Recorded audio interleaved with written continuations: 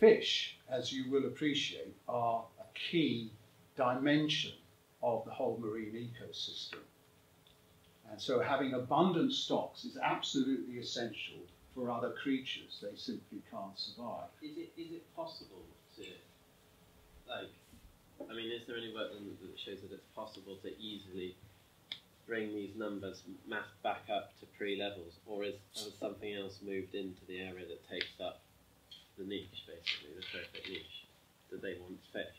You know, like the cod wants. Can I say something to that? It's really interesting with whaling, actually, because obviously whaling is a fraction of what it used to be.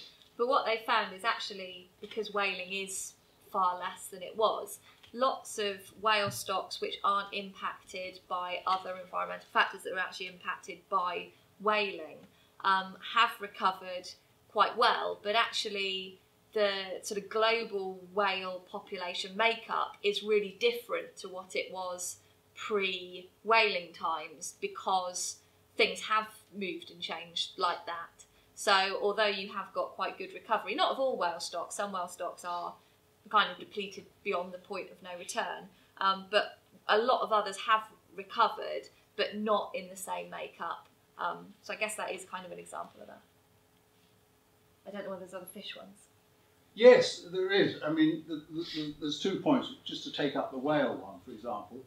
If you go to the Southern Ocean, i.e. around Antarctica, the principal food source there, particularly for whales, but for the other larger animals around there, is krill, which is this tiny shrimp-like creature, which is being heavily fished.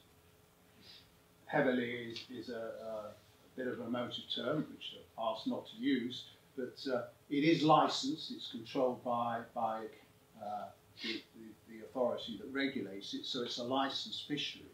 But it's removing out of the food chain the essential resource, food, of whales. So you've got to be very careful about that. But to go back to fish, if you go to the Newfoundland cod fishery, which used to be the world's largest cod fishery, massive, dwarfed the North Sea and anywhere like that completely.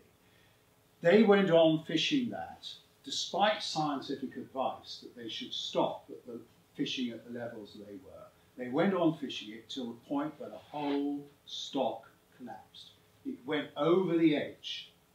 So this safe biological limit, what is a safe breeding stock, was breached and the stock collapsed.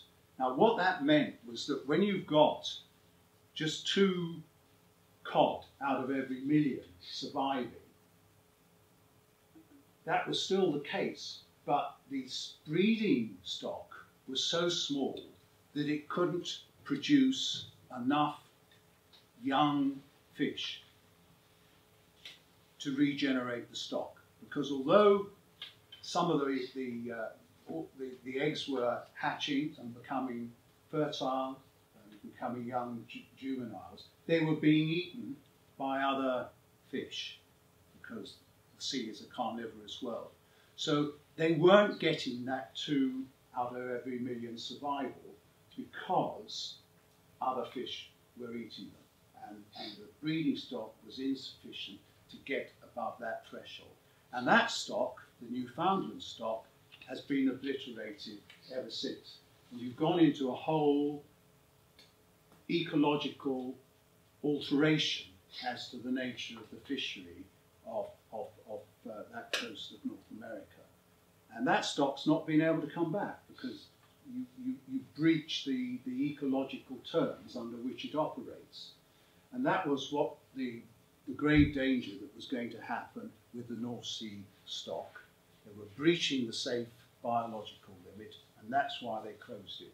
It's fortunately sufficiently in time to allow it to rebuild, but it's still at this very depressed level, which will never rise anywhere near historic terms until you address fundamental things like net size, the days at sea that fishermen have.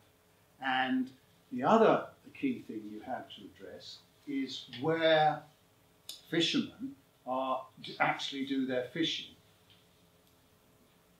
Now, what would be anyone's suggestion as to where fishermen would go to actually do their fishing? What if you were in charge of a vessel, you were the captain, you had to make a profit on that voyage, and you were going for whatever species it is, where would be your primary geographic location to go for? What is determining that?